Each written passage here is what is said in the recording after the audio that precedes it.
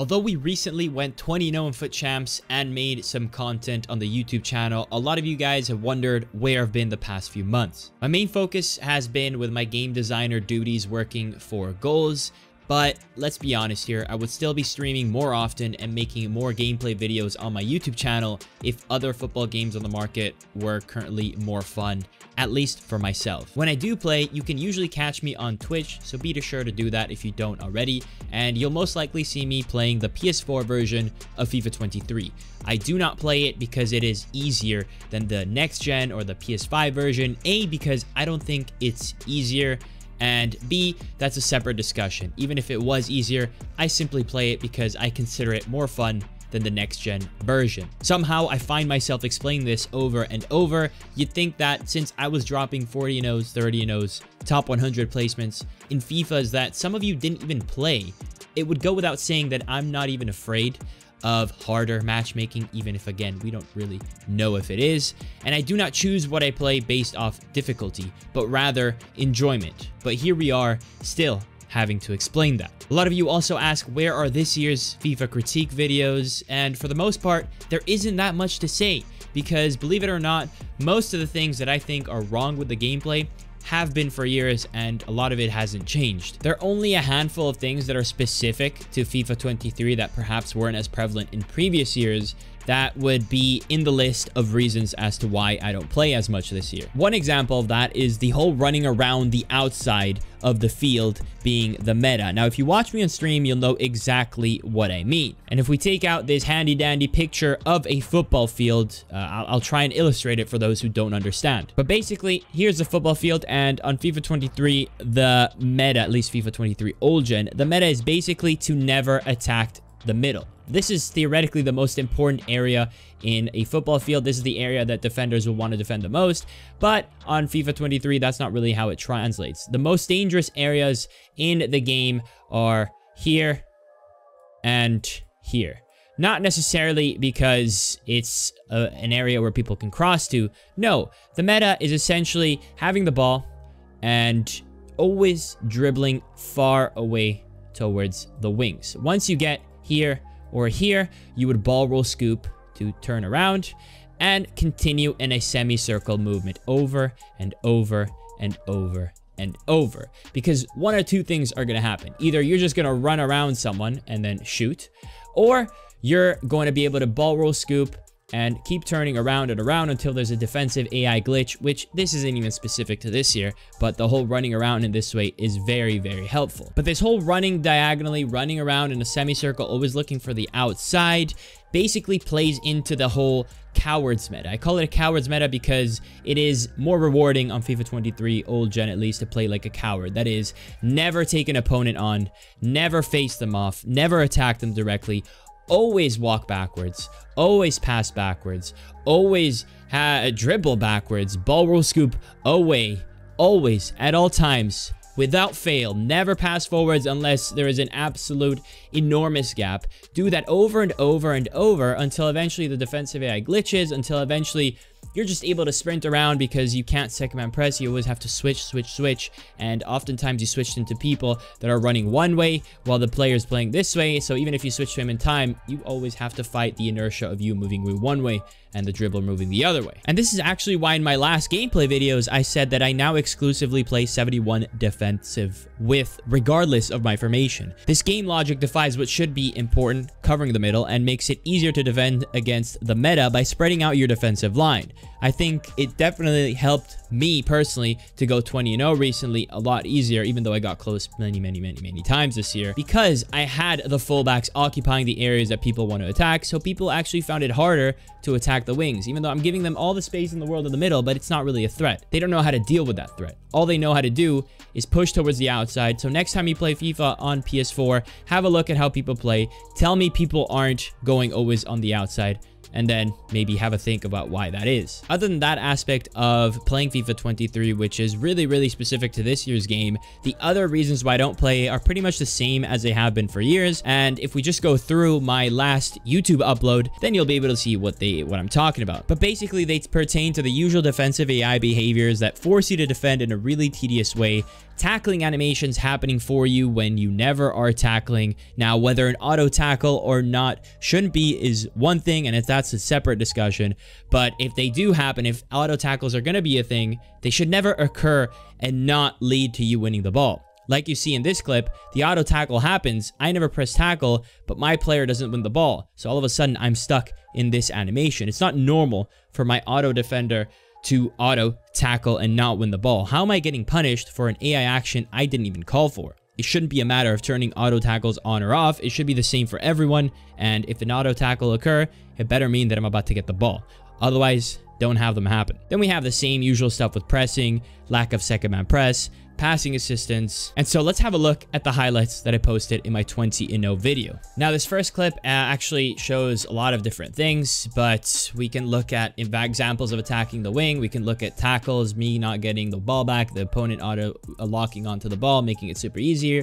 You may have noticed what I was talking about earlier, how people always attack in this direction. There's a reason they always, it's not simply, oh, that's where the space is. I'm telling you, 95% of attacks against sweats, they start like this. They'll be here and they dribble to the outside. Once they get here, what do? Ball roll, scoop, turn, or whatever.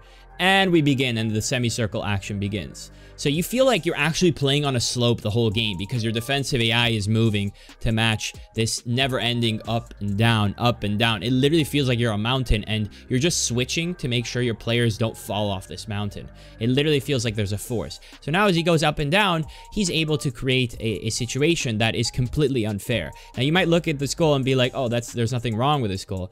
But actually, it's just tedious. It's not outplaying me. It's just forcing the situation of going to the side, up and down, and dribbling around a semicircle to create a situation that essentially I cannot stop. And if I can stop it, the amount of work I have to do relative to how good the play is severely unbalanced. So now that we have it slow it down, we can see Amrabat has the ball here. We know he's going to move up and he's going to pass to Vuller, and Vuller's going to go down. My defender is going to keep man marking him, even though in my opinion he shouldn't at this point. I feel like defensive AI should work more towards the zone. At a certain point, this guy should hold his position and stop moving down, and this should be the priority of this other center back to start defending this guy. But even then, I don't even think they should be defending that much. I'd rather them do less so that I don't have to fight the inertia of my players, and then maybe it's easier for him to pass through, but that's fine, as opposed to them man marking, which allows for this situation that my opponent can exploit. Amrabat moves up, Vuller is still moving down. You can see that this center back is still man marking him.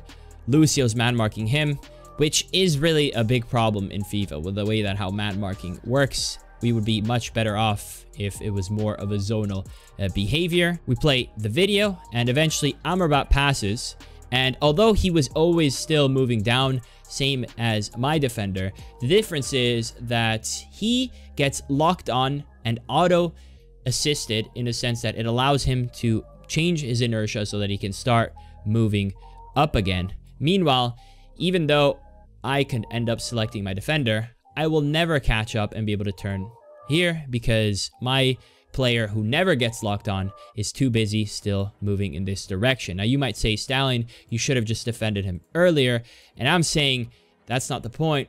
The point is with how the game is designed to be played, with how the defensive AI works, this is a situation that will always get exploited, and it should never occur. That's not how it should play out in a game that wants to reward good defending and good passing, because then you create these unorganic massive gaps. I would much rather they all stay in a line and mark their zone, and then it's up to me to switch and move, so I never have to fight the inertia of him moving down. Not to mention, with a system like this, you're basically telling the user base, just keep going up and down, and the meta is passing when the defensive AI is being glitching. And so as a defensive user, my job is not to anticipate, my job is not to that. My job is to fight the inefficiency of a defensive AI, and that is completely backwards. Why should I be fighting my own AI? Shouldn't I be fighting my opponent? Not to mention that even had I selected my guy over here, there's nothing that I can do to press and push my second man here, right? Because if I was selecting him and I would have pressed second man press, this is a guy who should be pressing here. Now, a lot of you guys will say second man press is OP. And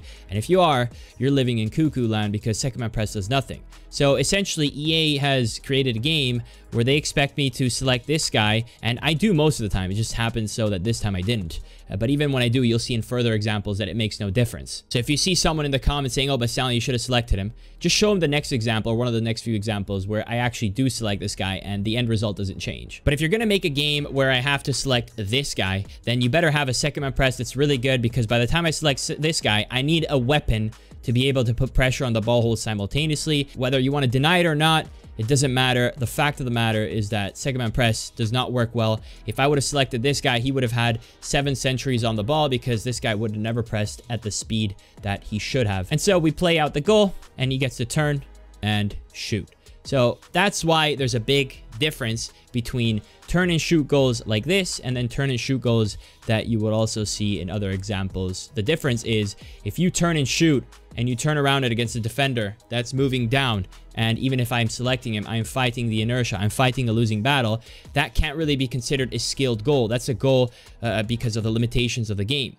Another situation would be that if I was selecting him early enough to where the inertia was a problem and he did turn me and shoot me, then that's a different discussion. That's a different type of turn and shoot goal. But this is a very big reason why this game is such a big headache to play. Now in this next clip, you can see again the same meta of going on the outside, but in this clip, I actually just put it on because it was an intense game. I wanted to put on a highlight where I don't concede or I don't score a goal, just to throw off the viewer a little bit, because generally I just show goals, but I wanted to make it obvious that this was an intense game. And so in this play, he might not score, but I show a defensive sequence where he plays. This was a very sweaty player, so he knew exactly the meta. As you can see, as soon as he has the ball with Team of the Year Messi, boom, attacks the wing, and then his game plan, like we discussed, is going to be to do the whole go here, semicircle, semicircle, semicircle, attack this area, this area until you can get into the middle. And I'm going to show you how I'm forced to defend, and it's extremely tedious, and you are pretty much playing a game of patience, and at a certain point, you're going to go batshit crazy. So Messi has the ball. Ball roll scoop, cuts inside.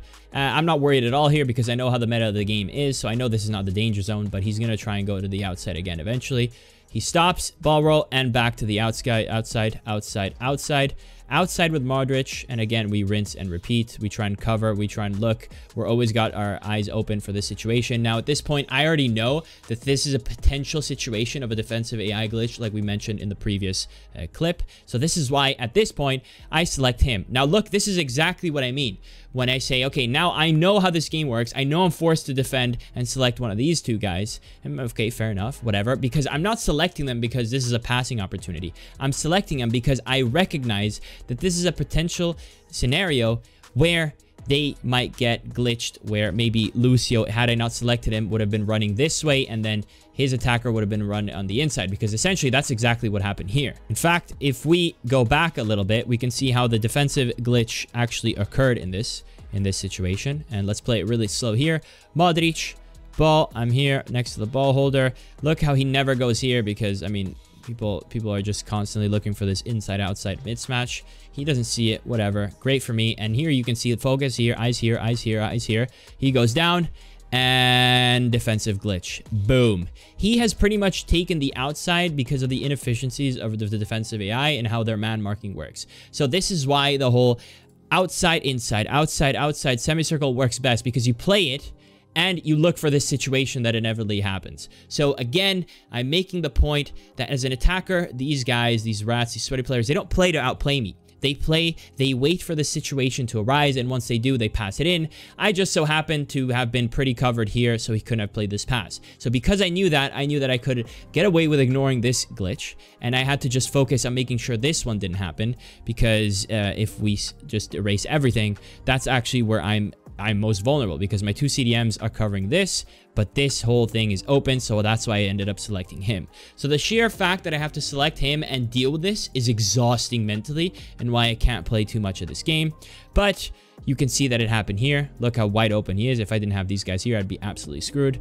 So eventually I select him, and now there shouldn't have been a need to, but it's just preemptively doing this, right? Petit has the ball, turns, Boom, he's looking for it, doesn't find it. And to my second point that I mentioned earlier, why if you're going to have this whole game isn't balanced correctly. If you're going to have this meta where I have to defend to account for the inefficiencies of the defensive AI because they just do something like they would, if the defensive AI was stupid, I would have less things to deal with, right? But because they're trying too hard, I actually have to cover for them. If they just stood still and did nothing, I'd be less exposed. That's the irony here. So whatever, we get to here. And once you see Lucio, you can see that instinctively I press second man press, which probably should have been this guy anyways. Not sure why it's this one, but whatever. And look how he presses. So basically, I'm forced to select him, but I can't even put pressure on the ball holder at the same time. And people say second man press is OP. The speed at which he goes is so slow and so just nonchalant compared to what it used to that I have no idea how people have the balls to say that that feature is overpowered. It is definitely not overpowered. And so I'm at a massive disadvantage. I have to cover this, and he gets to have all the time in the world because I can't manually put pressure on him. Fantastic, right? So this is another reason why I don't play this game. Now, eventually, I just deal with this situation because I'm the best in the world, Kappa. And we survive, right? But the whole sequence is patience, slow patience. You can see how that would make me go nuts after years of dealing with this, right? I mean, hell, I'm only human. And it's not a coincidence that this next clip, again, there's no goal because, again, it's the same match. I'm trying to just create the intensity in the video, just show that, you know, not every play is going to be a goal. Leave the viewer on the edge of the seat. Is he going to score? Is he going to not? He's not going to score here, but it's not a coincidence. The same play comes from the same player because the moment you play the rats is the moment that you know, okay, this guy's a sweat. He knows what works. He knows the moments that are going to give him the RNG benefit, and he knows which situations might give him the benefit of the doubt, and he does it here too. Now here, this is the example where I said it doesn't matter when you select the right person, right? Because if I was lazy, I would keep selecting this guy next to the ball holder and try and intercept the cutback, would fail, and it would still end up reaching him. And so people say, oh, you should have selected this guy if you wanted to intercept the cutback. All right, let's see. Let's have a look. All right. So let's play it at full speed first. Probably won't catch what went wrong there, but let's slow it down. So if we slow it down, he's here with Mane, ball roll, creates the angle. I've pretty much said, I don't care what happens here. I know how this game works. I know the passing trajectory is going to get assisted to no end. I'm going to put it in my own hands. I'm going to cut this passing lane. But it's not going to work. So this is the same issues as before, right? The whole passing assistance things. These are new things these are not new things. These are things that have been the same for years. And one of the main reasons I still don't play this game as much as I want, because at a certain point, what's the point? If you can't do if you make the right decision, you don't get rewarded. Of course, I don't want to play this game. Mane has the ball, turns. I know this should be the passing trajectory, right? In every 10 times out of 10, if you do a ground pass, driven pass, whatever, it should be a trajectory from the passer to the receiver in a straight line. And that's super important because if I know that, then me selecting this guy, I know I have to put myself here and I'll intercept the ball. It's important that these things are known, transparent, and user decision-based so that both players have an opportunity to outplay the other. This, I put myself in a situation to outplay him. I selected him. I knew this was coming, and I was going to intercept it if this game was competitive. But it's not. It's more simulation-based. So here, what happens instead is somehow this pass still goes through. And eventually, I got lucky because he took a bad first touch, and I auto-tackled him away. But had that not happened, I would have conceded to no fault of my own. I did everything perfectly. Now, you have to explain to me, why is it okay here that this pass goes here? Why is it going here? Because I guarantee you 100,000% that if I never pushed out, if I was never selecting this guy, this pass would have gone in this trajectory, as it should have. And then I would have. But because I'm selecting him, because I put pressure in this direction, the game does this change in trajectory ever so slightly the other way, so that all of a sudden I know I don't get locked on to this pass. I don't have the opportunity to intercept it. He gets locked on and he gets to turn away. This is unbelievable to me that this happens, and it's extremely frustrating, and it is a massive reason why I can't play this game. Not as much as I would want to make more videos, and more streams. Finally, now that we got over the gameplay reasons, which of course are always the main reasons, let's look at the third reason I don't want to play this game, and it's one I never really want to talk about. I let other creators talk about this sort of stuff, but it low-key has me split in this regard because things may actually be for the best as they stand, even though obviously they aren't. What I'm talking about here is the modes, the what people do, what the users do, the way the foot is designed to be played, the progression, the experience. It feels like nothing has any value. I like to compete. I'm a competitive guy, and I like to push myself when I enjoy playing something like FIFA or PES or whatever. And I think the old foot champ system was a lot better. Nowadays, the foot gameplay experience seems to be geared more so in making users doing things just for the sake of doing them. Nowadays, pretty much every mode is quite chill, bar a few exceptions, at least compared to what it used to be. And it's all about objectives to earn tokens that where you can unlock something special to give you a chance at a pack, or maybe you unlock a player, and the way to earn those tokens, you know, you have to score with one Brazilian while assisting with a Polish player who happened to marry a Greek and has a South African nephew, but also has 3-star skills. And I'm just like, bro, what? Like, I don't know about you guys, but objectives like these, they give me headaches. I guess maybe some people like it, so who am I to judge? So fair enough, but I feel like there's a better way to force people to change up the players they use. If you want to force people to play with new teams and cards, fine, that's totally fair, but you can't change how I play to make me do that, because an objective like this, it makes me get into a 1v1 situations and be hyper focused on certain players. It would be more than enough to say win this many games with this team, or win this tournament with this team, get this far in champs with this team, play in this tournament and do that or whatever, and that would allow me to play the same way that I usually do, just with different actors on the screen, and I don't have to get a headache. But the moment I get into a 1v1 and I see that, oh, this is not the South African with 2-star skills, now I have to pass it back because there's no point in scoring a goal anyways, because it's not with the right guy anyways. So, oh, my attack got ruined. Let me go back. Like, that just looks awful on the field. The moment you alter my play stars, the moment my experience is ruined. But I digress. The main point here is that the modes, they're just not fun, and they aren't really meaningful either. Champs is the chillest it's ever been, and this is where the paradox comes in for me, because it is also a good thing in my opinion, because as bad as everything that we mentioned is, as boring as the modes are, and as weird as this whole objective game mode of foot has become, like card collecting sort of game, it's still, low-key, it's probably for the best. And it comes back to the main thing, which is why it's the main thing I always talk about, and that's gameplay. The gameplay isn't competitive. It's not close enough to allow for the better player to win in the right way. It's not good enough to have the older, more ruthless foot champions matchmaking or at 40 games or whatever. And the gameplay this year is still plagued with the usual RNG that makes the margins between two really good players tiny. And the mechanics that allow you to get the edge in those margins are, as you guys know, in my opinion, just not good. Okay, they're not good mechanics. So ironically, easier matchmaking, chill objectives oriented experiences are probably for the best based off how the state of the game is. And for me, that's a bit of a shame. There's a lot of wasted potential there. So there you guys have it. A very long discussion based video. If you made it this far, you're a legend, and this is who I want to give this message to. Let me know down below if you did get this far, and also check out the pinned comment. There's going to be a pinned comment down below. It's really important because it pertains to a new format that I want to do, and I need your opinion. Okay, so let me know your thoughts down below, and I'll catch you in the next one. Peace.